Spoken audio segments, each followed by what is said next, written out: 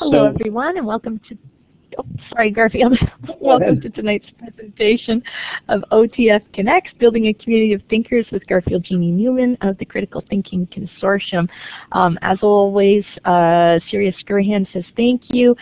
She's the administrator and facilitator of the OTF Connects program, and we're always excited to see so many teachers who are willing to share some of their time in learning with their colleagues across the province while it's on your own time, and we can see where everybody is across the province tonight, and welcome to those of you who are just joining in right now. And we're always thrilled to have Garfield with us, sharing the rich resources of TC Squared and encouraging you to foster critical thinking in different ways in your classroom. And in tonight's session, it's going to be helping you build a community of thinkers. So I will hand things over to you now, Garfield. Thank you. And Zoe, I like your suggestion for the Ottawa peeps to have a party. I'm actually sitting in the Marriott Hotel in Ottawa tonight, although I'm from Caledon East. But here with the Ottawa Carleton Board today, and tomorrow with the Ottawa Catholic Board. And Thursday I'm off to Kansas City to work with arts educators in Kansas City. So that's my week. I have to also echo Louise's comment. I'm always amazed at the dedication of teachers. Like when I look at the list of people tonight, and correct me if I'm wrong, but I think a lot of us are getting tired. It's been a long winter. It's been a long, cold winter, and I sense in schools that we're tired. We need a break. So it just speaks to your commitment to see how many people give up a chunk of their evening. So thanks so much.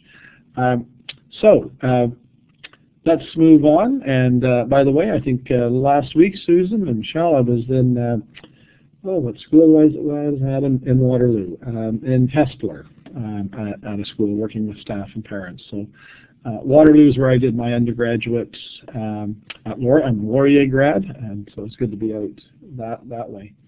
So we're going to talk tonight a bit about building a community of thinkers. Roberta, I think we're still referred to as the high school down the street by the folks down at Waterloo, but anyway, we will endure. So we're going to talk about this, and I'm hoping tonight, heads up, Louise mentioned we're going to watch some videos. So I'm hoping that works. I sent them in advance, and Louise has uploaded. One wouldn't load. We'll try and play it from my computer. If not, we'll try to talk around it. So just in case the technology fails us a little, we'll give it our best shot. So when we talk about a community of thinkers, you'll sometimes see in literature and conversations people talk about creating communities of learners. So although there are similarities, there is a difference. Oh, great. Kindergarten, Frenchman, thanks. Sorry. I was just dealing with kindergarten teachers today at the school I was at Orlean Woods.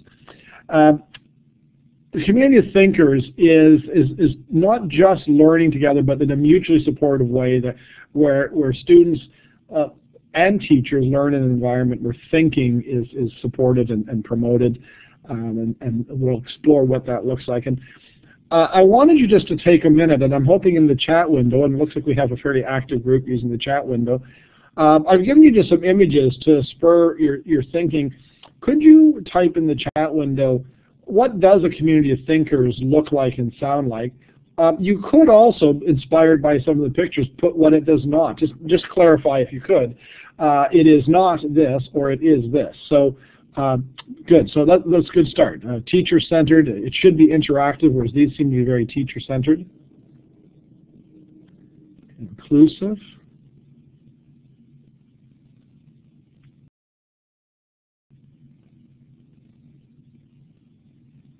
Great, lots of clarifying questions, engaged. Okay.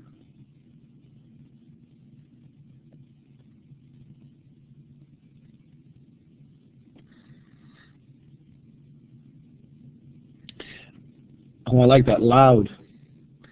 By the way, the top right picture is a medical school class in China. I also want you to take a look at the bottom left. Certainly has lots of technology available? Let me just ask that one in particular. Is the bottom left, and I know you have to answer this depends, and so certainly put that in.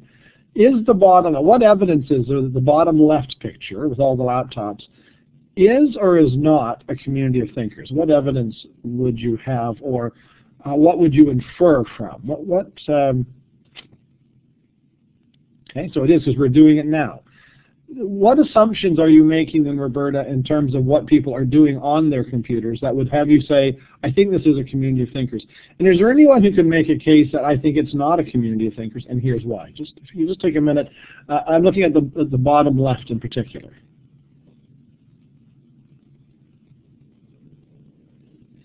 Okay, so they could be, they're not all on the same page. Their screens show us that, so they're working. Okay, Jeremy, thank you. The assumption that they're connecting. So remember, we are here talking about a community of thinkers. So if they're a community, I love Susan's point. Are they using some kind of social media? Are they interacting with each other in some way? Or are they isolated behind the screen? So one of the important questions in a community of thinkers, how are they collaborating? How are they challenging each other's thinking? If they are posting, sharing, and so on, we would say that we have a community of thinkers. If they are online reading their own stuff, then they're not. So sometimes it's tough just by the image. What about the top left? So she's using a nice little promotion for an interactive whiteboard. What do you think? Is that a community of thinkers? Can you suggest ways that it could be better used to promote a community of thinkers?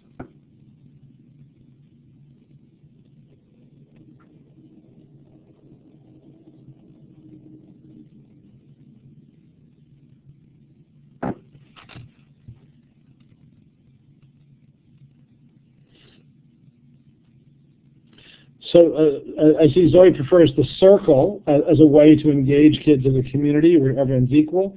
The whiteboard, we do have some hands up, but as some of you have pointed out, it's still the teacher controlling, and the kids are still responding to the teacher. So is there a way that we, so getting kids to the board, sharing their thinking, challenging each other? Okay. Interesting point. That the learners in many of the images look fairly passive, that they're not necessarily involved. So what I want to try to do is I'm going to get you to, and I'll explain my choices in a moment, but I'm going to have you take a look at two, well, I'll say people in education roles, to have you think about who is more effective at nurturing a community of thinkers. And this is where we're going to try to see if the technology works for us. We're going to take a look at Mad-Eye Moody from Harry Potter, teaching the Defense Against the Dark Arts class. And we're going to look at Dr. Greg House, who, as Roberta says, is kind of grumpy. And in fact, I want to point out to you, the reason I've chosen these two, I want you to think about what makes an effective community of thinkers. If I showed you, I don't know, a clip from a classic scene like Dead Poets Society where, Robin Williams is the teacher that we all think is being wonderful. I don't really push your thinking if I give you someone who is obviously doing what we would want them to do. I'm going to show you two people, as you pointed out, is grumpy or can be nasty. And you may at first blush say, I don't see any redeeming features, but I want you to think about how are they promoting thinking, or are they? And you may decide that they're not. But I want to show you when we do this activity, and here's a sample thinking strategy that just models critical thinking that I can also get you thinking about community thinkers, or you can adapt this for use with your students. So we would build 3 criteria for establishing a community of thinkers. So you'll notice the 3 I'm going to suggest. That students are expected to make up their own mind. They can't simply accept someone's word for things. They have to make up their own mind by thinking through. That they're expected, as a matter of course, to provide evidence or samples or reasoning for their decision, that they can't simply take a position without thinking about it. And that they have to consider a variety of perspectives on an issue, and seriously weigh options, and look at alternatives before reaching their conclusion. So students have to make up their own mind, provide evidence to support, and have considered a variety of options. As we watch, hopefully, the clips, what I would ask you to do is, in this case, I've got Greg House, what evidence is there that the factor is missing, that he does not show that? What evidence is there that the factor is present? And then in the end, we can weigh the evidence and decide, does he do an excellent job? Does he do a decent job, but some factors are not addressed well? Does he do a poor job? Now, we would do this for both Moody and Greg House. So let's try it. We're going to see how the technology goes. So we're going to launch the video. Please quickly throw up a note if you can't hear or it's not working on your end, so that we can troubleshoot. But we'll give it a shot. Louise, do you launch it from your end or do I launch it? I'll get it started here for you. So folks, I'm going to drop a link here, and your whiteboard's going to turn into a web tour, but the link is now also in the chat as well. So if the web tour doesn't work, click on the link in the chat, and when you're done the video, give us a green check mark.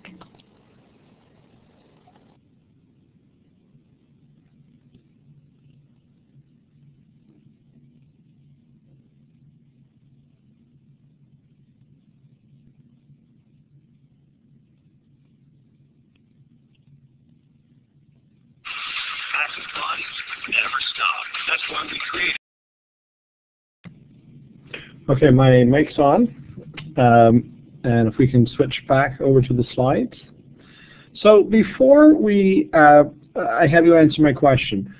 If you had to say to my students, my teacher candidates at the Faculty of Education, 3 things that you saw Moody do in that clip they should not do in their practice teaching block, could you list 3 things, or list 1 thing?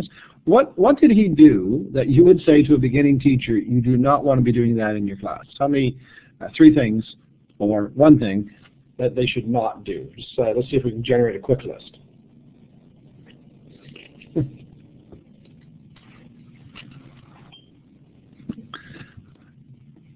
Zoe, you have a comment. Why don't you jump on the mic? I would say singling students out and scaring them, but I found it, on the other hand, quite effective to teach them not to use the curse. To that. So look at all the lists. By the way, I want to point out a couple of things. First of all, no one yet has said don't drink in class, I don't think. That'll be my addition to it. At the end, he pulls out his flask and has the drink. But look at the list and how quickly we can say, well, don't put kids in danger, don't kill things in class, don't yell at kids, don't intimidate. I would argue that I haven't asked you to think too deeply to generate that list. That's a pretty easy listing of things where I didn't push your thinking too hard. But where I do, I noticed Zoe at the end said, but I did find it pretty effective force. I want to back you up. Forget this says Greg House, just imagine it says Moody. If you could just take a moment and give me some evidence that you think he did meet or did not meet. So we've got 3 criteria. Were learners expected to make up their own mind, or were they to simply accept information? Were they to provide reasons? Were they to consider a variety of perspectives? So if you could just take a minute, and what I want to do is set aside the fact that he was doing lots of things that we shouldn't do in the class. Was there any redeeming feature to what he was doing that we could learn from and say, well, actually, that was effective? What would that be?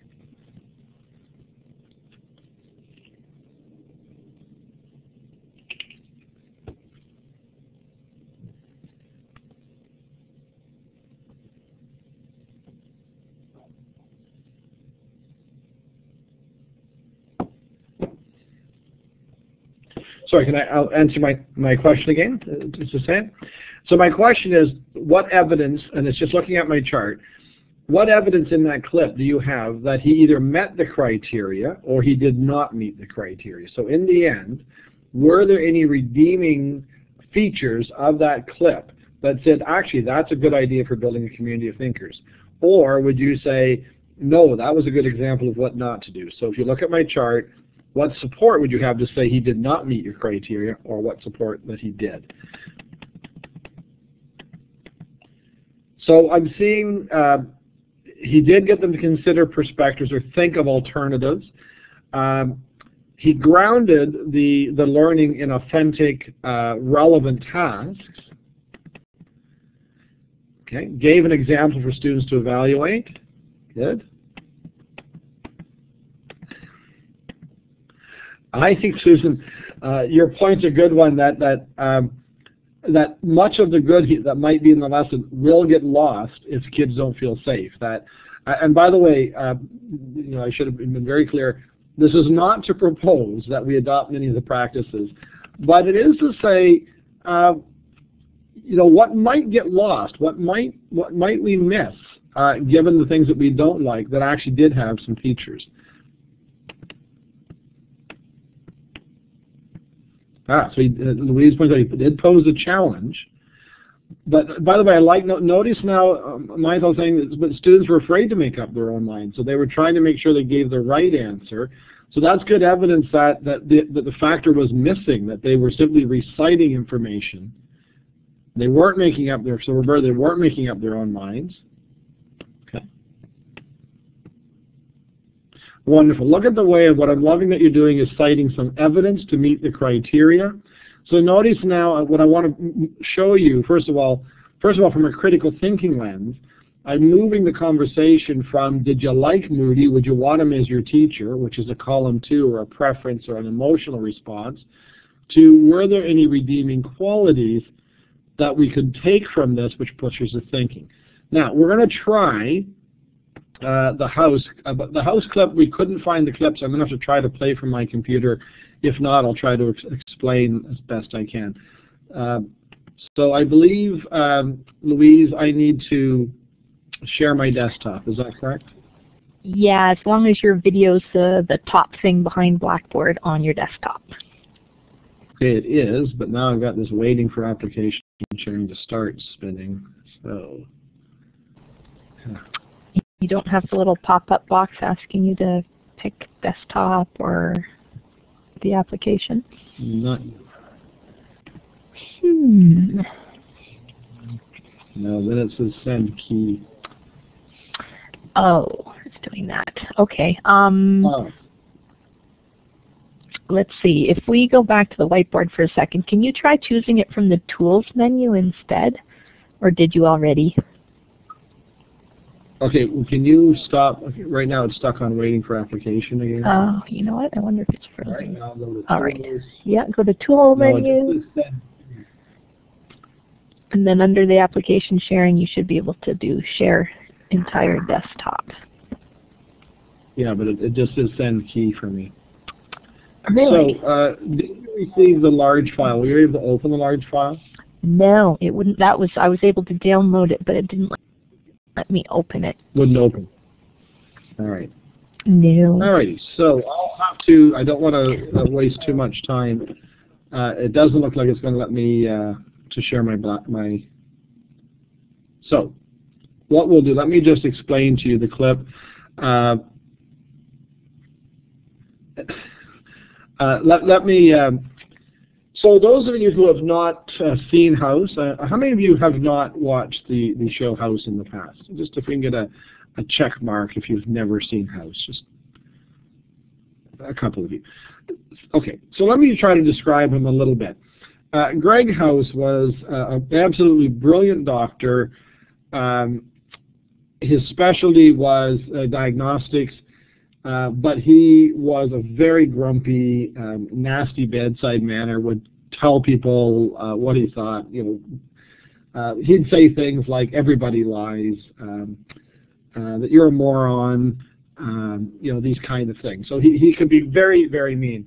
In the episode I wanted to show you, he was ordered by his boss to teach a medical school class. And so he's telling students a story, or 3 stories, in fact, and they have to try to figure out diagnose the patient, basically. And at one point, he asks,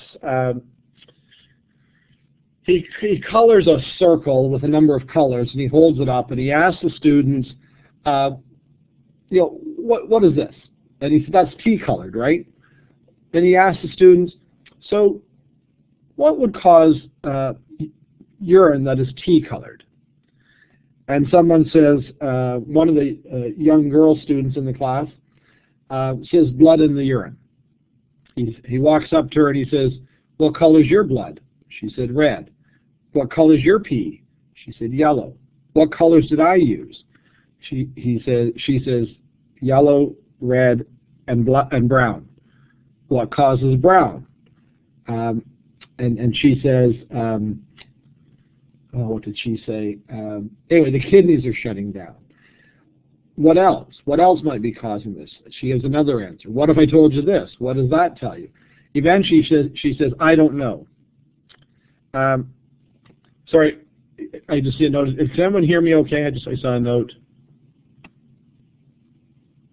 Yeah, okay, good, thanks.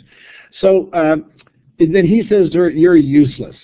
And he walks down and he goes to another student. And he says, the trauma diagnosis is right. Breast, he'll be fine. He says, are you sure? The student says, yes. House says, he says, you know what's worse than useless? Useless and oblivious. And another student says, well, it's kind of hard to think with you on our face like this. And House says, well, you think it's going to be easier when you got a real patient really dying? What are they missing? And then one of the fellow doctors who's come into the back of the room says, muscle death. And House says, it's not your case. And she said, there's nothing wrong with a consult. And the first student, the young girl who he told was useless, pipes in and says, muscle death creates myoglobin. It leaks into the blood, and she explains it. And House says, brilliant, and he stops. Now, I apologize, it's not as good as watching the clip. But when we look at what many people will say is, well, you know, he was beautiful. Look what you're saying. They need to be challenged. By the way, I want you to think about his audience. His audience is med school students, not grade 2 students. These are people who are going into a high-stress field. He's pushing them to think. He's putting them on the spot. And most people I've talked to say he does a better job at creating a community of thinkers because, as you're pointing out, he doesn't give them answers, but he does give them evidence. So notice, we call this additive teaching. He kept dropping in new pieces of information or evidence. He creates a community of thinkers by posing a provocative challenge, asks them to think about it, and then every time they give an answer, he gives them some new information to think about. Or what about this? So you'll notice he certainly forces them to consider approaches. He certainly asks them to use evidence to support their reasoning. He expects them to be able to come up with an answer to support. So I want you to, when you watch it, it's actually a brilliant bit of teaching if, and by the way, I want to go back to something someone said earlier. You said, yeah, but the negativity would shut down. I can guarantee you in elementary, even in high schools, he would not have the impact he wants because he would just turn people off from his sarcastic and nasty tone. But the criteria, I love the point you just made, the criteria does not have to say he's polite. Does he create a community? Yes. He forces them to think. He forces them to use evidence. He forces them to consider alternatives. If I did not give you, by the way, this challenge of my criteria, you would watch the clip and tell me again what not to do, why he's not a good teacher. But with the criteria, we pause and go, actually, there are some worthwhile. And I have to tell you, I think there's many things I could take from that House clip if you get a chance to watch it. By the way, it's episode 1, it's season 1, and the episode is called 3 Stories.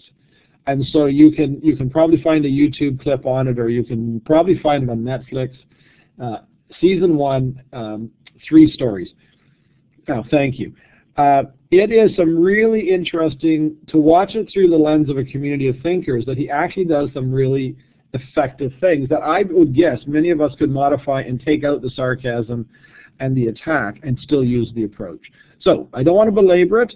Oh, there's a picture of our buddy Greg. So I just want us to be thinking about, when we talk about building a community of thinkers, what do we mean by that? Who's involved in that? It's our classroom, so who is in our classroom? The students, the teachers. What about within a department at a high school? What about within the broader school? So for example, I would invite in a school a principal to think about how do you run your school as a community of thinkers? If it's top-down direction, we really don't have a community of thinkers.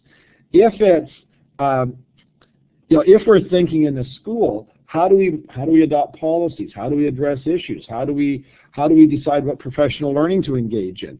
that, if we are true community of thinkers as a school, needs to involve more people. How do we involve parents as a true community? So what I'm challenging you to think about is that a community of thinkers should not simply mean our classroom when we close the door, but how do we function as a staff and as a broader community in terms of decision making and so on.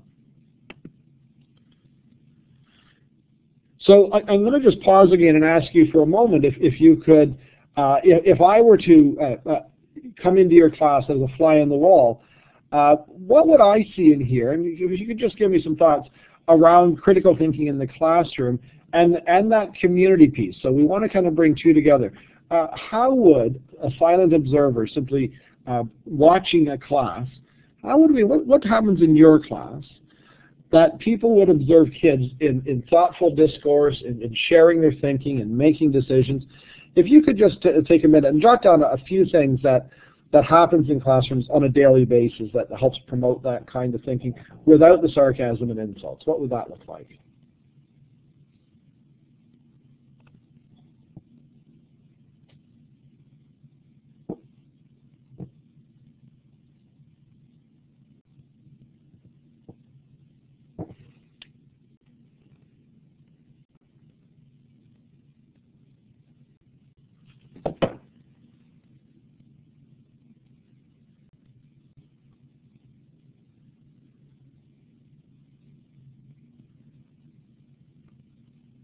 So just as a few of these are rolling past, I just want to make a few observations, and I really like Jeremy. I like the paraphrasing. Tell me more. Is this what you mean? And we'll talk a bit about that. I have to tell you, when my students return from their practice teaching block, I often end up having to tell them the most underused tactic that I see from my students is think, pair, share, and I see, suggestion think, pair, share, and group discussion. I see far too often my students as beginning teachers posing a good question but taking the first hand that goes up, or using a check for understanding like, does anyone have any questions? Does everyone understand? And I have to repeatedly tell them that is not an effective check for understanding. But if I use a think, pair, share, and the other thing I have to tell my students, when you use a think, pair, share, don't stand at the front of the class and give them a minute while you shuffle papers. Get out amongst the students and eavesdrop, listen in. What are the kids saying? I can use that then to decide what student to call on for an answer. I can use it to shape. I can see where misunderstandings and shapes where I take the lesson next. So think, pair, share, I think, as you say here, is vital and an important and probably underutilized. One other piece, brainstorming in groups. So I just want to make two comments on brainstorming. First of all, brainstorming can inadvertently undermine creativity in our class if, the if is an important qualifier. Brainstorming works best if we allow students a bit of time to think on their own, 30 seconds or a minute, before they start brainstorming. And the reason for that is when we ask students to turn to a partner, like right off the bat, turn to a partner and share an idea, we've created social stress for some kids that they're expected to perform on the spot, even if it's one other student, and maybe they don't have an idea, and it can cause them to shut down a bit. So I want you to think for 30 seconds on your own. Allow students to gather their thoughts, and then invite them to brainstorm. The second piece I want to share, brainstorming is wonderful for fluency. It generates ideas. The critical thinking comes when we ask students to do what we call brain steering. So brain steering is when we ask students, you have 10 good ideas that you guys have generated. Pick 2 that you think are the most worthwhile. Or maybe I wouldn't even say you have 10 good ideas. Generate as many, you get 10 ideas on the table. Really, really interesting and good range, but they're not all helpful. Brain steering is when we take brainstorming to the next step and we say, working with your partner, decide which of those ideas are worth keeping and which to throw out. And that's where we push the critical thinking piece. So brain steering, an interesting opportunity. All right. So what we want to do is explore how do we create an atmosphere conducive to a community of thinkers? What does that look like? I want us to share some thoughts around practices that can undermine and practices that can support a community of thinkers. So one of the things to think about, front-end loading content or teaching answers actually will undermine a community of thinkers, because the message kids are getting is that you have to sit and passively receive information before we get to the discussion or before we get to the interesting task.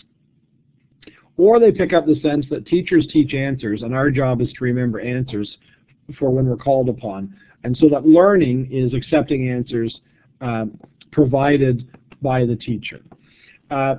Practices that support a community of thinkers is, notice my shift from teaching answers to teaching the intellectual tools that allow the students to arrive at their own answers.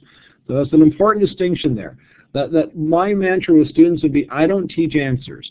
I teach you the tools you will need to allow you to arrive at an answer. And by the way, an important distinction here, I think it's very important that people understand that content is a tool for learning. It's not the end in itself. So content is the tool. You can't make a thoughtful decision about the issue I've asked you to think about if you don't know anything about the topic. So do I teach content? Yes, I teach it as a tool that will allow students to draw conclusions or to arrive at their own answers. So if I teach correct answers, I'm going to undermine my community, because kids begin to think about, so what's the teacher's answer? And I don't front-end load content. And we'll talk about that. I would start with a provocative question. What's the provocation that's driving my lesson? Let kids weigh in, debate, think about it. Let me pause, and Roberta, get your thought or your comment. Thanks. I wonder if you could talk about the three before me. I sometimes am concerned that perhaps an answer might be incorrect or the person might be misguided when they go to a peer for an answer. I'm thinking more in the younger grades, like maybe grade 3. Yeah, absolutely. So notice one of the things we're trying to do here is build that sense of that we're a community in this together. I'm going to come to Roberta's question in just one second. So the idea of 3 before me, if you've not used it, is that students are not allowed to come and ask me a question until they've asked at least 3 other people. And so the process is, I'm unclear about, I don't know how I solve this problem or what this word means or whatever it might be. And the students are expected to go to one other person, ask them. If they're not sure, go to another person. And if they're not sure, go to a third. If none of them can answer, all 4 of you should come up to me and say, we're confused, can you help us with this? The first thing I would do, by the way, is pause the class and ask, can anyone, here's a question people are stuck on, who can help them?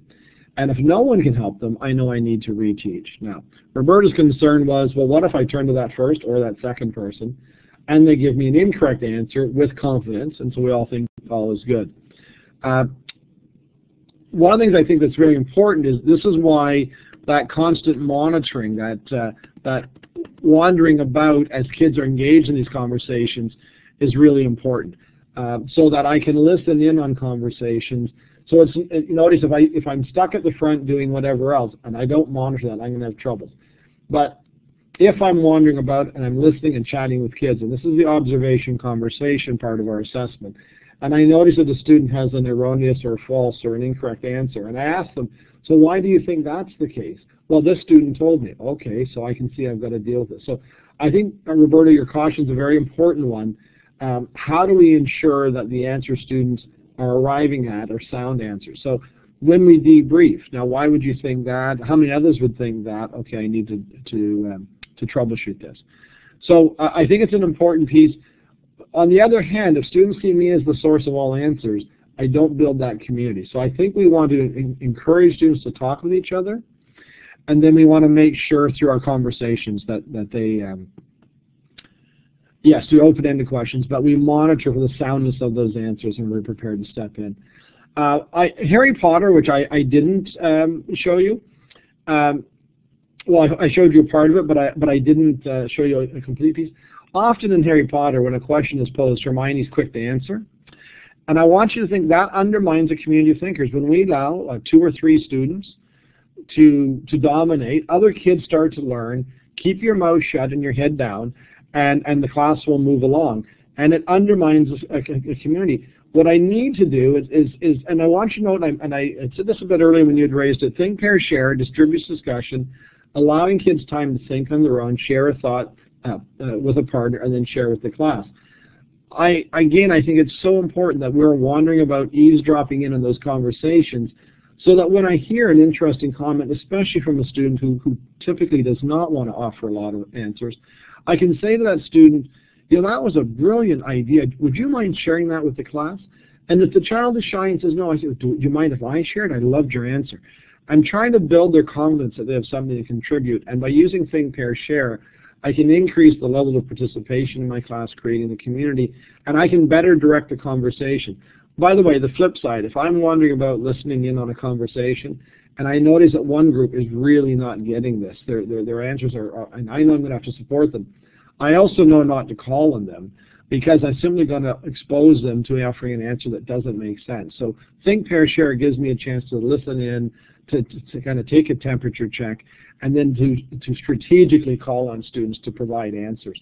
And lastly, formative assessment that's predominantly given by teachers, again, tells kids that assessment is in the hands of the teacher. In other words, I call this an inquisition of student work, that students work on whatever task we give them, and then they hold their breath and wait while we pass judgment.